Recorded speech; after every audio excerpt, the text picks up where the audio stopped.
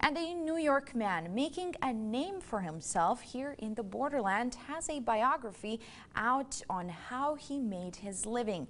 KTSM 9 News reporter Bree Lockhart explains.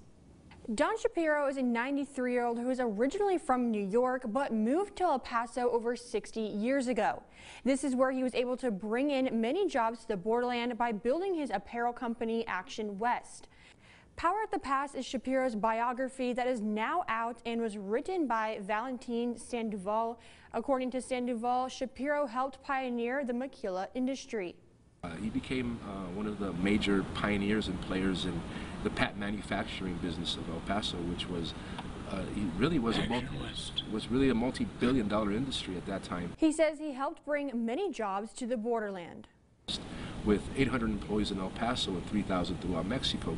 Shapiro says he and his wife Bobby have loved El Paso since day one. We were delighted from day one, and we still are having our adventure. Sandoval and Shapiro are still working together on Power at the Pass publishing and expanding through social media and video productions. You can purchase his book at poweratthepass.com or in studio at 1931 Myrtle, which is where Action West began. Bree Lockhart, KTSM 9 News.